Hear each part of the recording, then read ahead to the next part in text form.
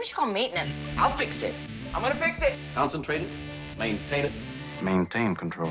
Maintenance complete. This is The Maintainers, a Blue Cap community podcast. My name is David Lee, Director at Traction, and your host for The Maintainers Show. And I'm Jake Hall, the Manufacturing Millennial. On today's episode, we're joined by Ron Moore. He's the managing partner of the RM Group, Inc. Today, you're going to hear from Ron how he started working in the industry on nuclear subs and Connecticut, and how he consults organizations across the world on reliability. But before we kick off today's episode, let's hear a word from our sponsor. This podcast is brought to you by Traction. Traction offers streamlined hardware and software solutions designed to make maintenance more reliable and profitable. Their AI-powered condition monitoring and asset management solution predicts machine failures and eliminates unplanned downtime, generating an average of 38% more productivity for clients worldwide. It's artificial intelligence quarterbacking your maintenance. Well, thanks for joining us today, Ron. First off, how are you doing? How are you feeling? Oh, fine. Glad to be here. I appreciate the opportunity to talk to you guys and share my thoughts about reliability. Now, before we get into reliability, you've been in the industry for a long time. So we want to know, where is your escape when you're getting burnt out? Where do you like to be? Where do you like to travel to? Where is your place of escape? Well, I don't recall the last time I was burned out. I've always enjoyed work, and you get tired occasionally, but burned out, I can't really relate to that at this point in my life. Well, my wife and I like to go to Florence, to Tuscany. That's our very favorite place in the world to visit. And if you haven't been there, I would encourage you to go see the architecture, the medieval history, the wine, the food. It's all just, wonderful. Maybe Ireland would be second choice. But when I'm home, I like to hike up in the Smoky Mountains, which are near here. And I find that to be very relaxing and pleasant and enjoyable, all that sort of thing.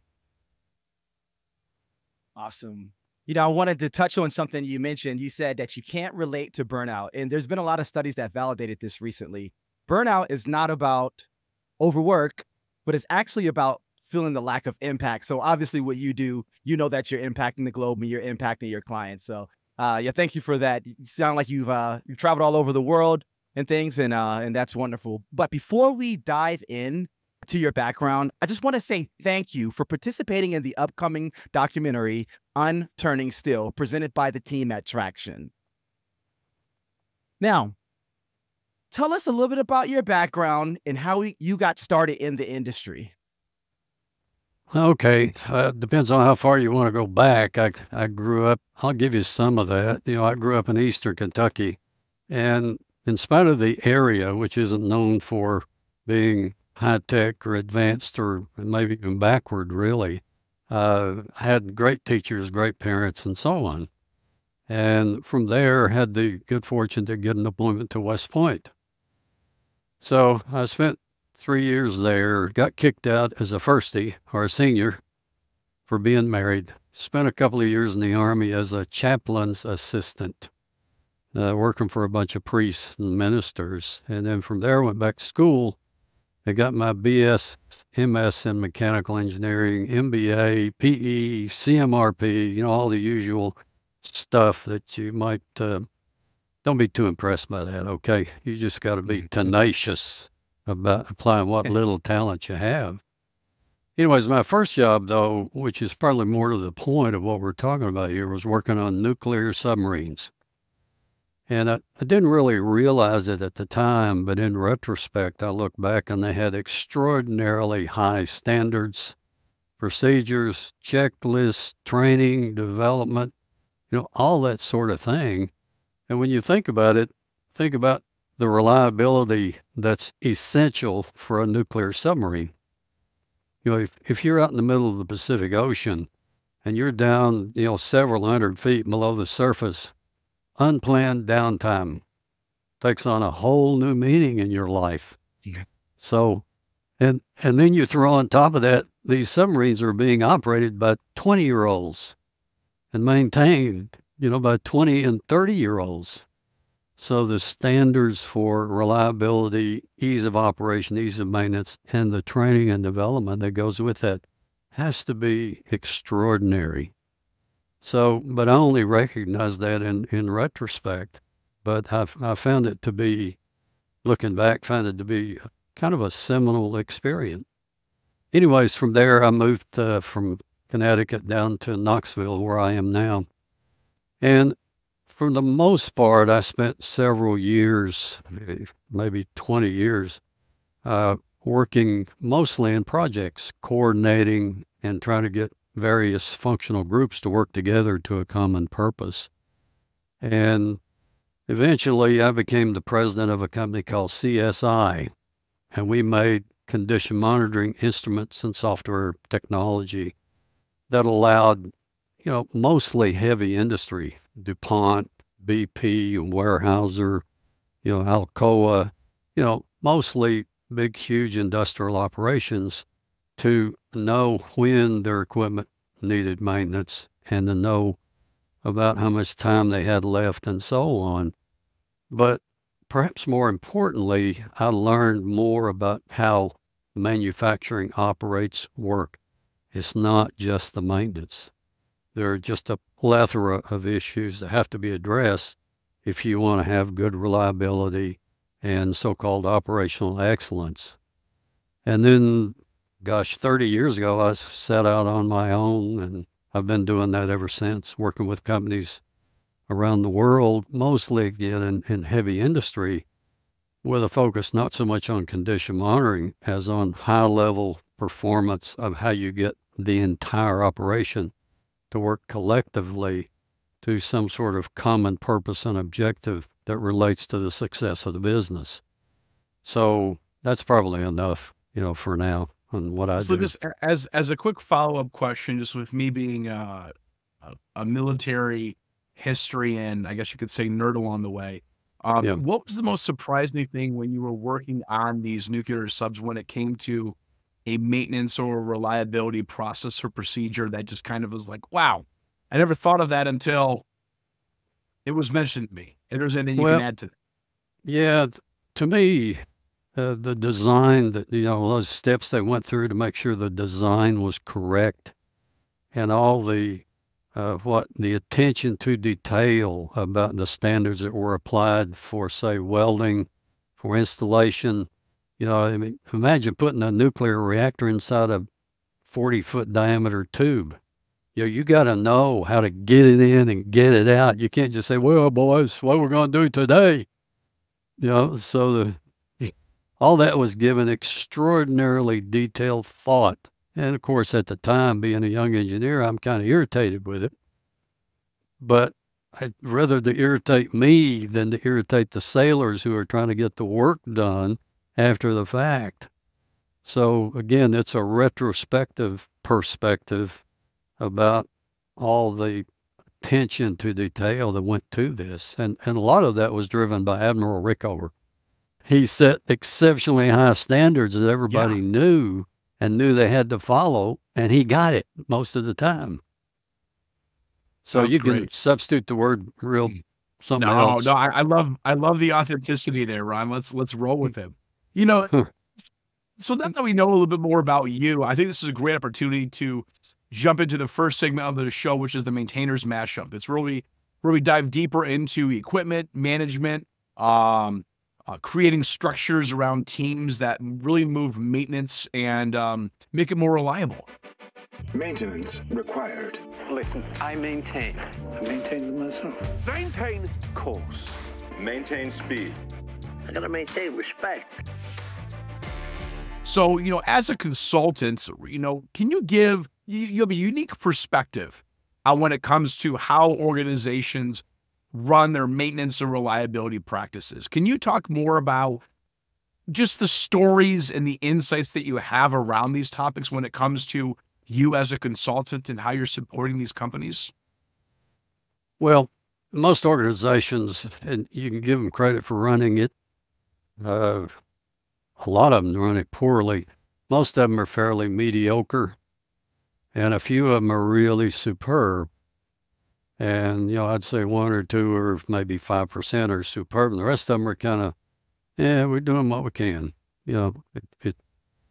And that's not because they're bad people or incompetent people. These are really fine people. They know how to do the work for the most part, but they're put in a position where the defects overwhelm their ability to actually do a superb job. And the defects are coming mostly from upstream, from poor operating practices, poor procurement, focused on price instead of, capability, and poor design.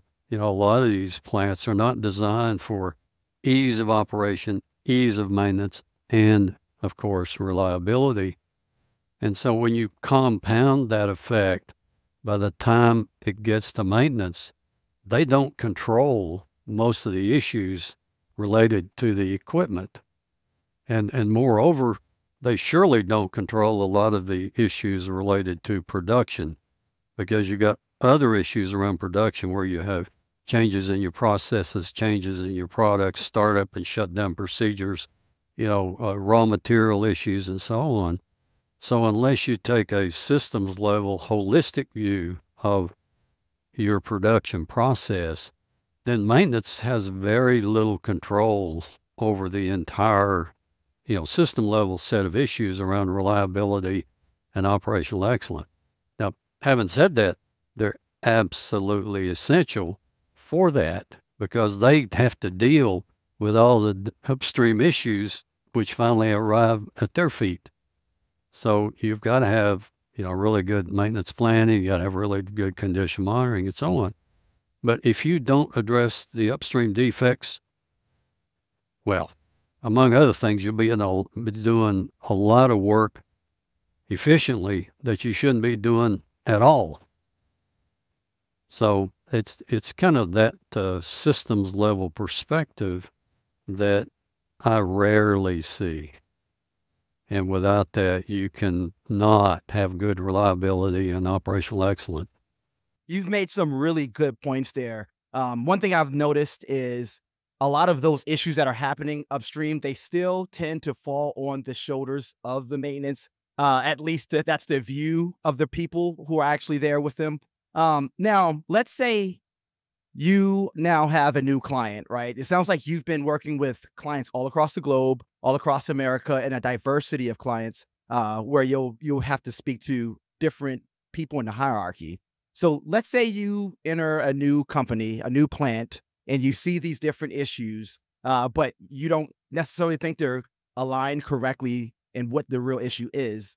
How do you address the situation? How would you enter? What are your steps that you would take to kind of show them and point them in the right direction as you being the expert and getting them to basically listen to you and see what you're seeing? Well, it kind of depends on where I go in. If I go in at the plant level, what the site manager cares about is production, on quality production, on time, in full, at the lowest sustainable cost. And so I try to speak to that issue on how that can be addressed with some of the things I've observed in the plant.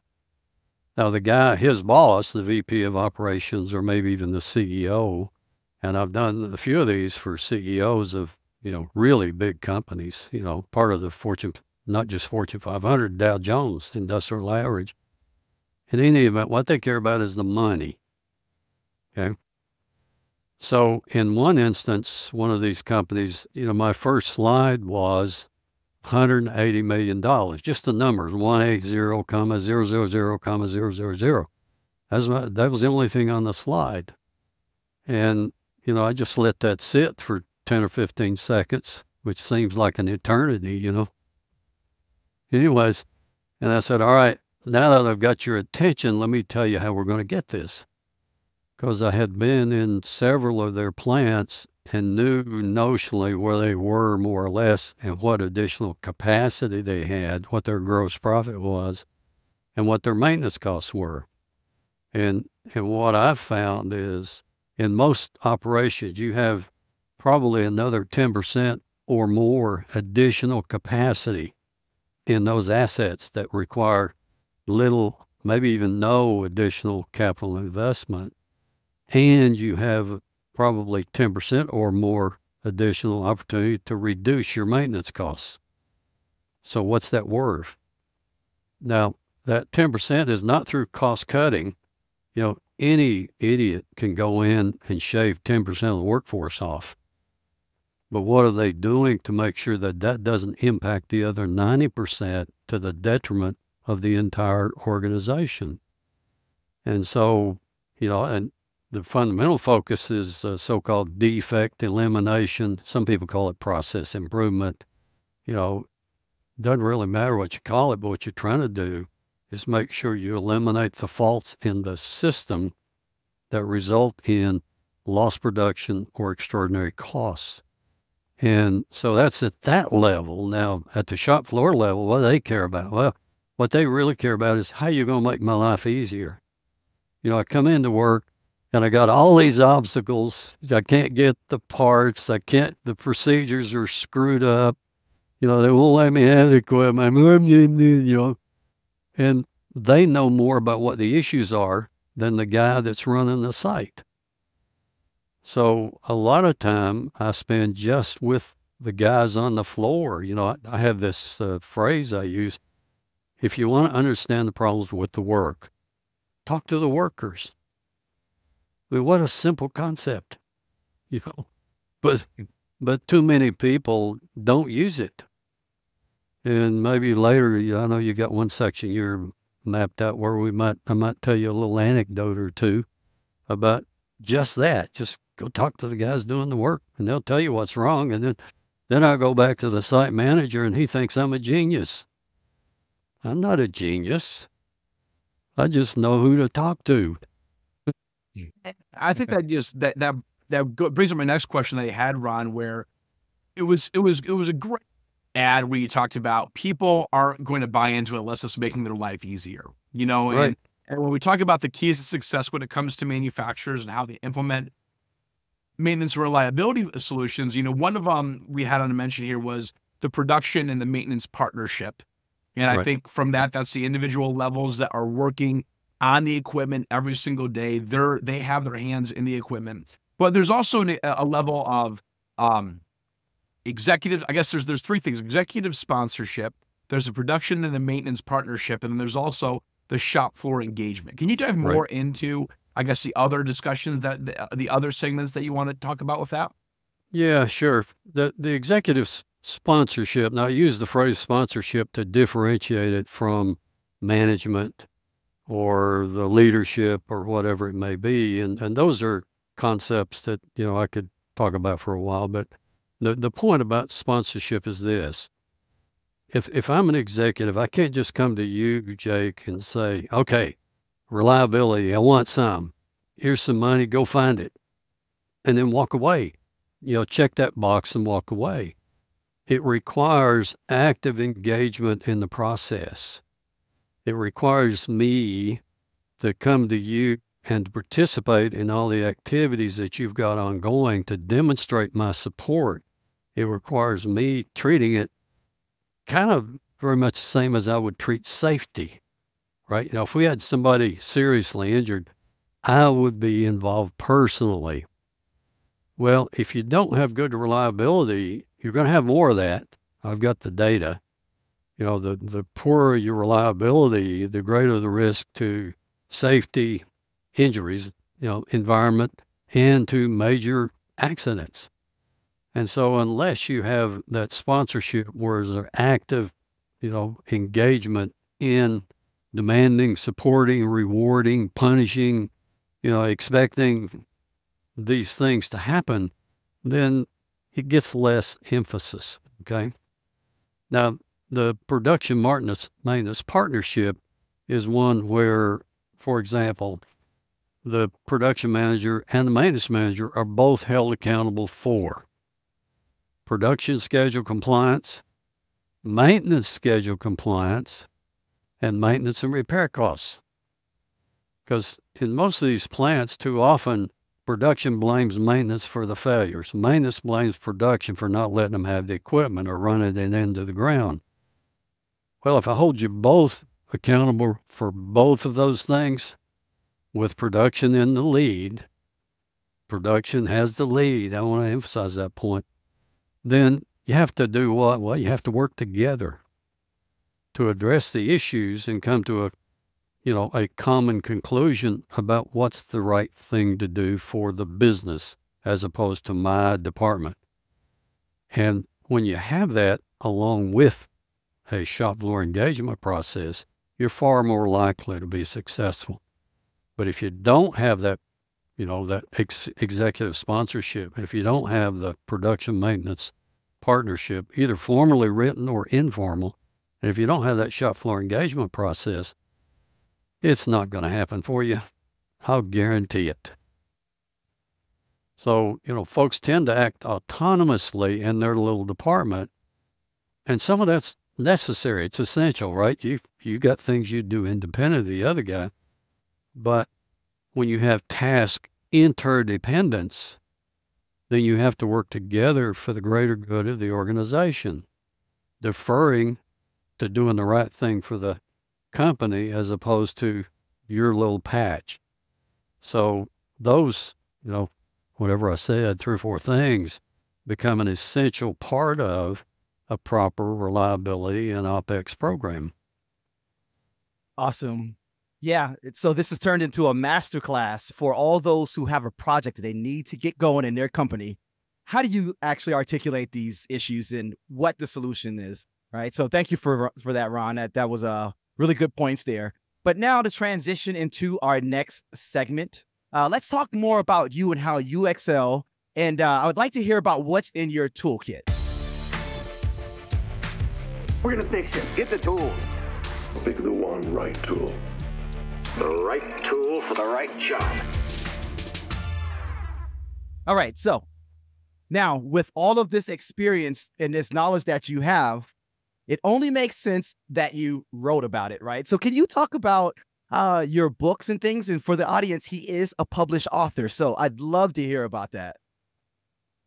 Yeah, well, I've written 6 books, 5 of which apply to reliability, operational excellence. The most popular one is the first one. It was written, I think the first edition came out in 1999. So it's been around for 25 years, and it's now in its 6th edition. And it's called Making Common Sense, Common Practice. And, most of what's in the book is literally what you might call common sense. But far too often, or more often than not, it's not common practice. And so what I tried to do in the book is take a fictitious company and describe some of my experience in working with various and sundry companies and just kind of glommed them into a single company and address issues around leadership, alignment, managing cultural change, performance measures, and that sort of thing. And then address particular topics, design practices, procurement practices, stores practices, installation startup practices, operating practices, and of course, maintenance practices. And then throw in there some of the common tools like RCM, TPM, maintenance planning, and scheduling, and use that fictitious company to describe some of my experiences in working with, literally hundreds of companies out there, and give folks case studies so they can relate to a case study far more than they can relate to me yammering on about one thing or another. And that one is, it's been around a long time. Of course, if it's a good book and popular, you have to write a sequel, right? So I wrote a sequel. It's called What Tool When? What tool should you use and when should you use it? And kind of provides a hierarchy and covers all the more common and popular tools. Now, with that said, though, my experience has been if you have good leadership, good alignment, good teamwork, partnerships, and good shop floor engagement, it doesn't matter what tool you use. You'll figure out how to make it work for you. If you don't have good leadership, alignment, teamwork and so on. Doesn't matter what tool you use. It's not going to work. So key to any effective organization are those things that we alluded or talked about earlier, and that is the executive sponsorship, the sense of working collectively to a common purpose, the alignment, the culture, and so on. So it's those kinds of things that really matter the most. Anyways, from there I wrote a book, where do we start our improvement program? That's touched on in making common sense common practice. And I wrote another book of a common sense approach to defect elimination. And it's a bunch of case studies that talk about some real simple things you can do to address the defects and have a better performance. And then I wrote a book called Business Fables and Foibles. And that's 35 short stories about the screw-ups I've seen people make in plants around the world that were just so obvious. Once you see the mistake and you go, oh, why did I do that for? I don't know. You did it. So that one's more of a beach read. The first two books, the common sense and the what tools when, those are, well, you got to want to read those, okay? They're not easy reads. So Ron, with one of the discussion points that you had in those books, you talked about how within maintenance, that maintenance is maybe too heavily emphasized compared to reliability, and how maybe it's one of those things that we should be focusing on more on the reliability of our equipment and our processes and our products more than the maintenance of them. Can you dive more into that? Well, I mean, certainly I agree with that, because by the time, maintenance gets the equipment, everything's already been predetermined. I mean, the reliability has been preordained before they even get it.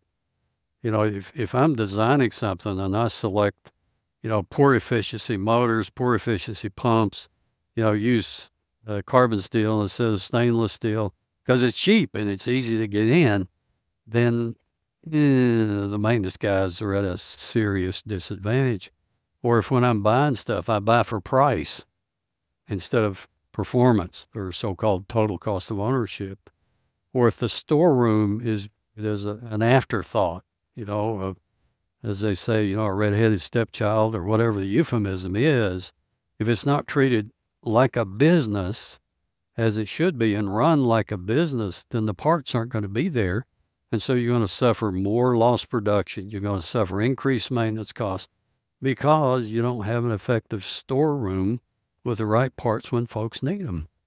And of course, if you, start things up, if the procedures aren't well defined, if they're not well trained and so on and so forth, then you're going to induce more defects. So it's all those things. I've kind of touched on those earlier, but I don't know if I've answered your question or not. Oh, and you got to have good maintenance too. Good planning and scheduling, good condition monitoring, and all that sort of thing. Maintenance gets a whole lot easier when you address all those things upstream and do a better job there. It's that task interdependence that we need to assure is addressed so that we work collectively to a common purpose. And if you think about task interdependence, I mean, even in your business, right? Who do you depend on to get things done so that you can be effective for your business? So it's that kind of mindset that you have to go at this with in order to be effective across the entire organization.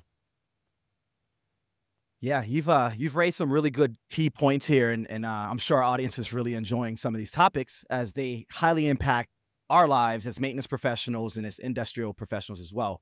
Now, I do have a question though. Would you be able to tell us maybe a fun story, as you've literally written a book, as you just said, on stories in this context? So would you be willing to share like maybe a short story to kind of drive the point home?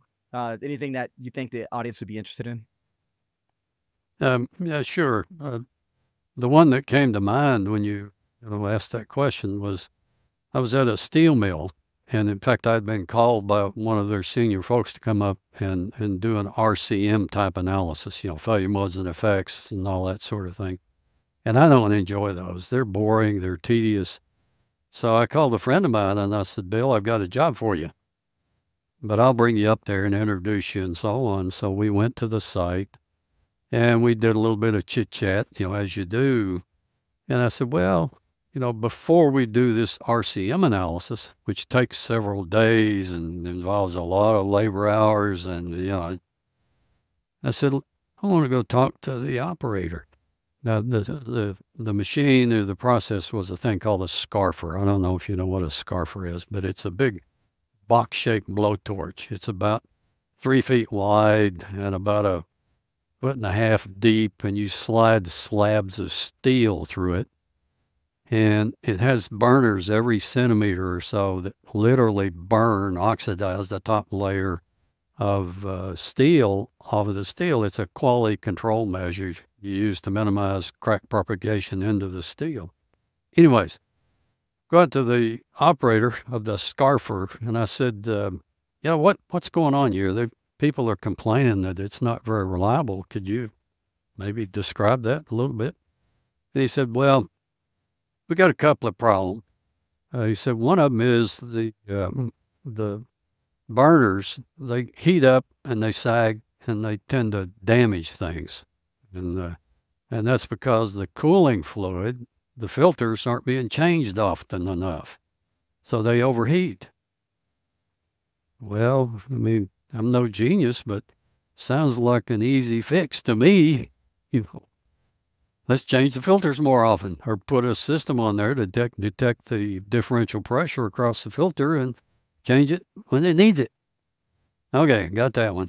I said, what else? He said, well, the biggest one is they send me crooked steel, and I've only got certain clearances in there, and it jams or rubs or bumps the scarfer and damages it. If they'd send me straight steel, we wouldn't have these problems. Okay. So I'll go up to the rolling mill operator and I said, what's the problem? You can't send him straight steel. And he says, well, I got a little bit of a problem. He said, when I get the slabs, they're cold on one side. So when I roll the steel, it curls a little bit. So I can't keep it straight. Huh. Isn't that interesting? So go up to the ovens operator where they pre-treat the steel for the rolling process. And I said, what's the problem? You can't send him, uniform temperature slabs so he can roll them. He said, well, the supervisor told me to leave the tops off the ovens. Cold air goes down the sides and it cools them off. But he's told me I got to get my production up. Well, that's the only way I can do it. Okay. Now, I didn't go see the site manager at that point, but I'm willing to bet you the site manager had told this guy, you better get your production up or I'm going to have your butt. Right? I'm willing to bet that. I never did confirm that. So, and I come across that a lot. Okay? Wow. Where one area is functioning as if the other areas don't exist in order to get their area functioning higher. And then the impact of that just kind of goes boom, boom, boom, boom, boom, boom, boom. Yep. Until at the very end, things are a mess. So, Ron, it's a good transition to move into, our next segment, which is the future of factories. It's where we cover new trends that you're seeing in the industry. Meet the future! To our futures. What future? The factory. My factory. Everybody's factory. I love your factory. My factory, my rules. With a lot of experience that you've had from going to these facilities and talking to these experts, I feel like there's a lot of new players in the field when it comes to new technology. So what do you think the industry should focus on when it comes to manufacturing and within maintenance or reliability? Like where does AI, where does recruiting, how does bringing jobs back to the States? Can you add some insight onto what that would look like?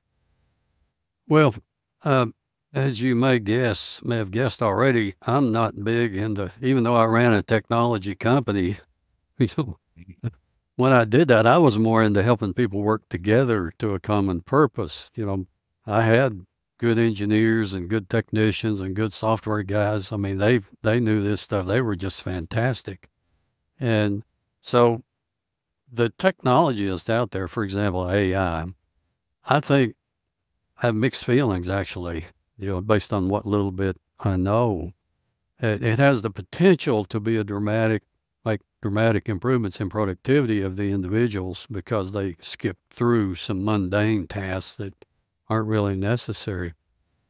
But it also has the potential to do great harm, where people are using it, bad actors are using it to influence folks in a negative way. Now, that's more on the political front.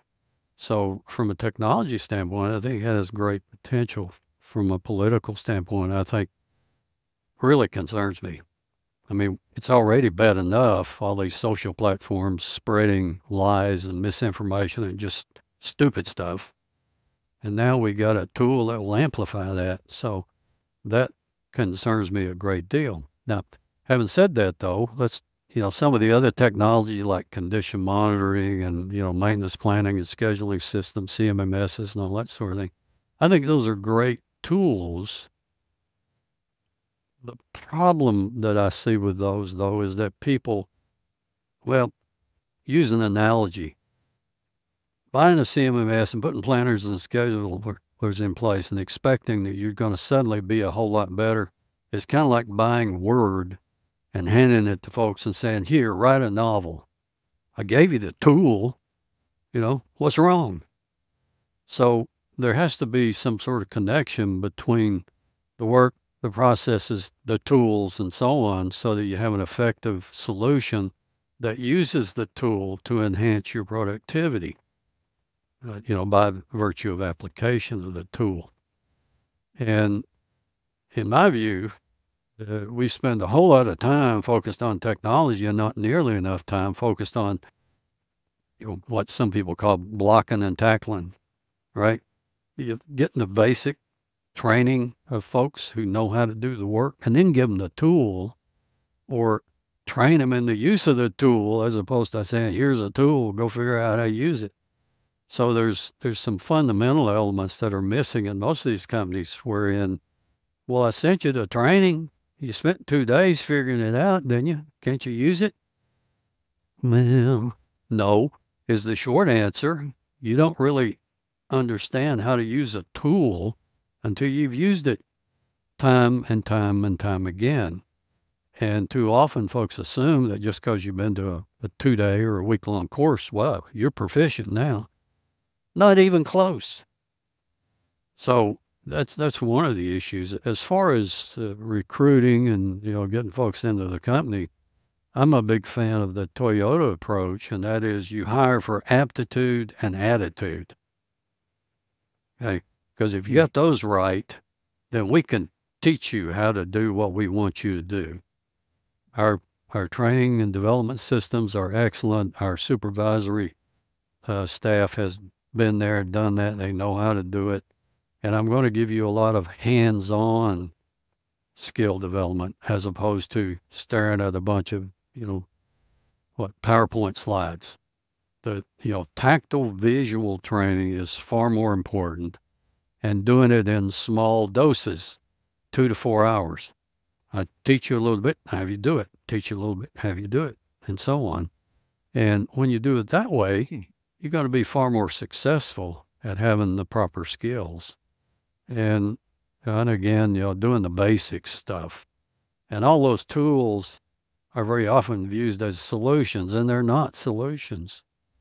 They're tools to help you apply these principles effectively within the organization. Anyways, I've preached probably enough on that point. There was no manufacturing, wasn't it? You wanted me to talk a little bit about that. I see manufacturing, Greenspan, I think, he said, original wealth comes from manufacturing, mining, and agriculture.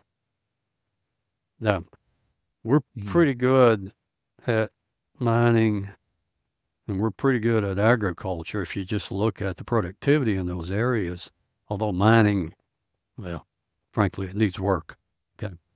But manufacturing, our our manufacturing, I think, is an issue around national security, economic security, and for that matter, national defense security. Because if we're having to go particularly to folks like China for critical items, like rare earth minerals, metals, wow, we're at incredible risk for that. Or if we're having to go to, the Middle East for oil and natural gas, whoa, or aluminum from, some foreign country. And all that needs to happen is that those supply chains disrupted either by virtue of a political situation or by virtue of a military situation even. And, we're at serious, serious risk. So I think there needs to be and chips, didn't mention chips. 90% of the chips, I'm told, I don't know the numbers, come from Taiwan. Well, think about that and the risk we're taking in not having our own chip factories here. So, yeah, I'm a big fan of, improving our manufacturing base and our capabilities for not just for our economy, but also for our national security. And I think personally that it's essential. Yeah, now, absolutely. Having said that, we still want to have good trade relations with all those folks, but we want to do it by virtue of from a position of strength, not a position of weakness. And right now, we got some areas where we're in a position of weakness. Absolutely. Yeah, it's important to have these conversations and look at this with a very sober lens because, as you mentioned, national security starts to become a big theme in this, right? So I really appreciate your words there. And then you also talked about, the future of the different issues that we're having to face here. So I really appreciate that. Now, transitioning to the next section, which we call Fix It Funnies. I want to talk to you a little bit about some different things here. But before we dive into that, what do you feel, looking at all these different issues you mentioned, do you feel that these are insurmountable issues, or do you see any that could be insurmountable? Just to transition us over, I just wanted to ask you that quick question before we press on. The short answer is they're not insurmountable, I don't think. The key issue in my mind are the leaders of this country and the leaders of these large companies, do they understand the importance of reliability, operational excellence, strong manufacturing base, not just from their little patch perspective, of course they do, but from a perspective of the strategic importance it is to this country. And I think intellectually they do. I'm just not sure that we've come to a proper political solution to all that so that we think more broadly about our role in the world and how we fit in and the importance of our leadership in the world, for manufacturing, technology, militarily, all that sort of thing. And it's a bit of right now we're in a bit of a conundrum because we have such strong, diametrically opposed opinions, and it's very concerning to me. Okay? So I'll on that note, I'll pause and we can go on to something a little less weighty. Yeah, for sure. No, that was all super appreciated. Very, very important things. But transitioning over to the Fix It Funnies. The fix is in. It's making a really funny noise. I'm gonna fix it. Make it funny would be great if you could make it funny. Your fate is fixed. That's what makes it funny. Make sure it's funny. At the start of the episode, Jake asked you where you like to escape and get your much-needed vacations. So now, on the other hand, I'd like to ask you about, do you have any sort of work hacks, right? Are you wearing specific insoles, or do you keep a power bar in your pocket at all times, or a specific, any sort of thing like that would be entertaining for the audience to hear? Well, I don't know about entertaining, but it's just things that I do. I'm kind of OCD. Just ask my wife, I I weigh myself every morning. As soon as I get up, I go to the bathroom, I come out and I weigh myself. And I do that it's a real simple thing to do, but I do that because it's called short interval control process in process control, real short intervals, so that you don't go through this excursion, right? Where, you don't look for whatever, a year, and you look down, you go, damn, what happened? I've gained 20 pounds. So it's just, my way of saying, oh, I can't have pie tonight or something like that, just to keep things in control, And another thing I do, I started doing this decades ago, just after I got out of school, or maybe I was in school, I don't remember, is keeping a list, to-do list, and a to-call list. People I have to call, things I have to do, and there's a check mark out with each one. One check means, yeah, that's important. 2 means, boy, you're late. And 3 means, man, you're screwed. It's too late. So, and then the ones that don't have a check mark, well, keep checking those from day to day to add the check mark as needed. So, it's just something that keeps me organized and on track about doing what I need to do. And it's handwritten, right? This is not on a phone or a computer, it's on a piece of paper. I'm low tech in that regard. So Ron, if you were in this industry within manufacturing and maintenance and reliability, what industry would you have gone into?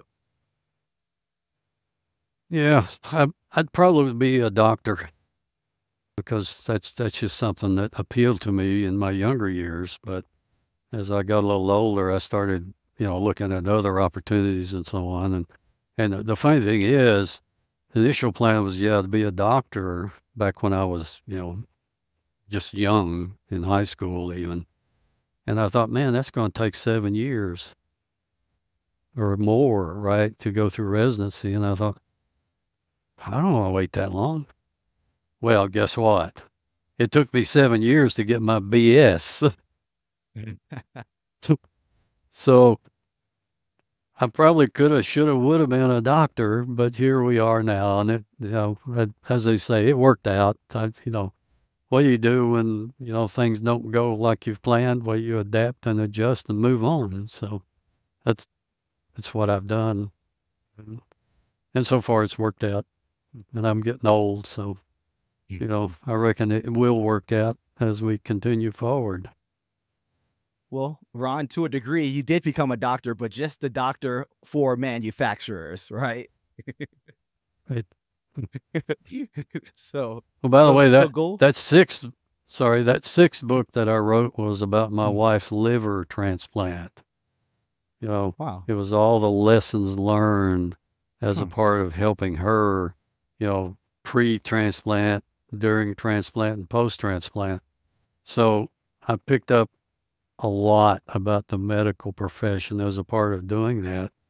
And some of them don't really appreciate my comments because I'm looking for defects, right? And they don't appreciate me pointing them out to them. But anyways, there's a book. I wrote a book about it.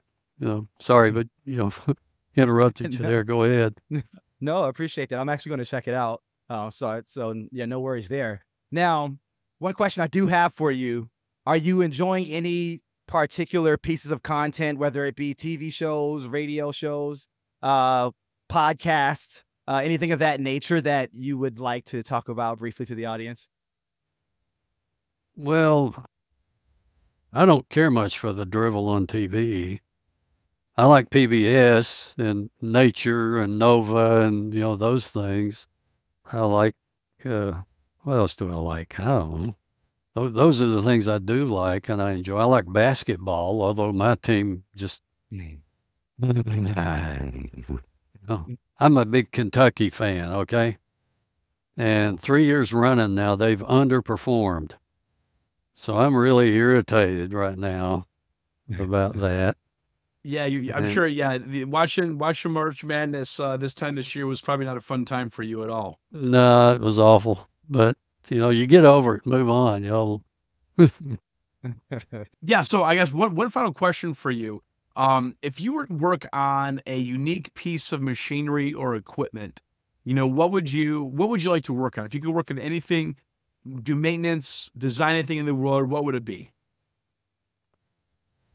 Well, actually, my first car was a 1950 Pontiac with a straight flathead 8. And the spark plugs went into the top of the engine. I would actually kind of like to go back and work on something like that because it's simple, it's easy, it's something I can do, without a lot of training on electronics and so on. It had an oil bath air filter. It had a generator, not an alternator, and everything was right there. It was easy.